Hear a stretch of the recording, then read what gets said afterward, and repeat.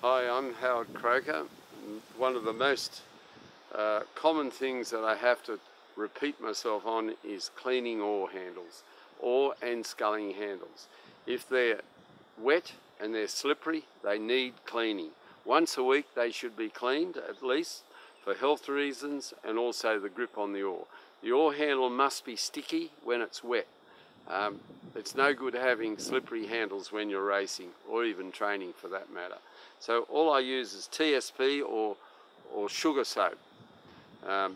Sugar soap is very safe to use, and you can do a really good job. The other thing we use in the factory is multi-purpose thinners, but we don't recommend that. But it can be used with safety. All we do is use a pot scourer and just rub as hard as we can. This sculling oar handle is exceptionally dirty, and I won't get it all out, but it's better than none. Okay, and then all we need to do is wash it off.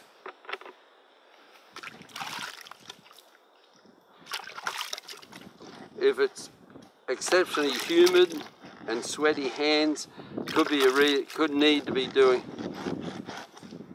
once a day if you're racing. And I want to hear my hands wet. I want to hear that sticking sound.